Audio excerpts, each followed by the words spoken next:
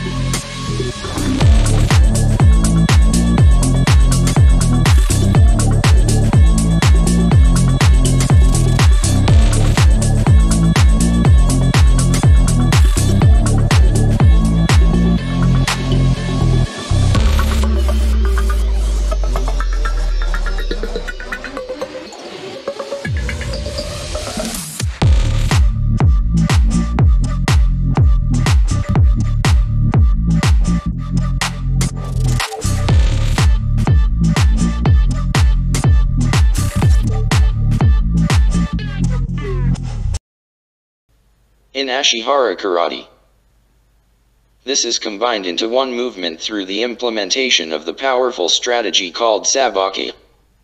Sabaki combines both defense and offense into one movement, so that the technique becomes more efficient and powerful when serving its intended needs. The roundhouse kick is executed from an angle that is anywhere from parallel to the floor to 45 degrees upwards.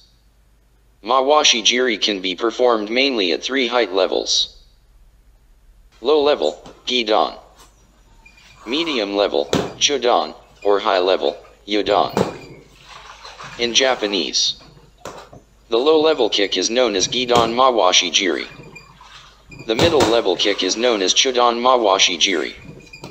And the high level kick is known as Jodan Mawashi Geri.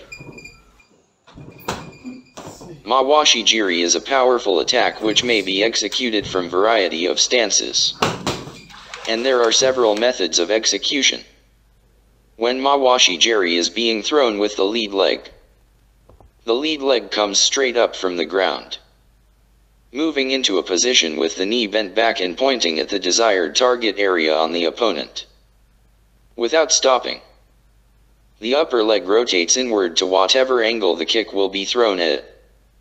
And finally, the lower leg flicks out to strike the opponent, and then immediately back in original position. If the kick is being thrown from the rear leg, another option is available. The rear leg lifts with the knee bent and pointing to the side, and the entire body rotates as the knee swings around to the front. The rotation of the body and lateral movement of the leg add to the momentum of the lower leg, which moves in and out the same as above. The final possible variation is in the foot itself. One may either strike with the instep of the foot, with the ankle and toes extended, or with the ball of the foot, ankle and toes bent back. Alternately, one could forego the use of the foot entirely, and strike with the shin instead, for best kicking performance. Your hips must follow your kicking leg while moving the hips with added power and energy so that the same will be transferred to your opponent, causing the maximum damage. It must be remembered that these techniques need to be practiced with extreme care and attention.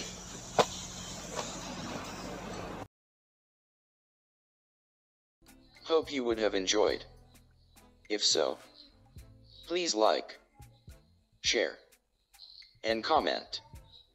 Also, please do not forget to subscribe our AFM channel and stay tuned with us. Thank you.